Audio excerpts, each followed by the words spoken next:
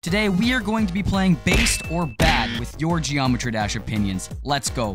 Electrodynamics should be rated Demon. Based. That level is stupid hard. Generation Retro is the best level in history. Bad. That is... okay. How do you mess that up? True Effect is a good jump from Deadlocked. Bad, bro.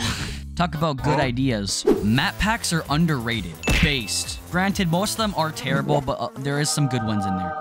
Slaughterhouse was the best top 1 of recent times. Bad. It's just like every other top level except with even worse gameplay. Silent Clubstep should have gotten an epic rating, featured at least. Bad. Okay, I get that it's a legendary level, but honestly, this decoration is not up to par.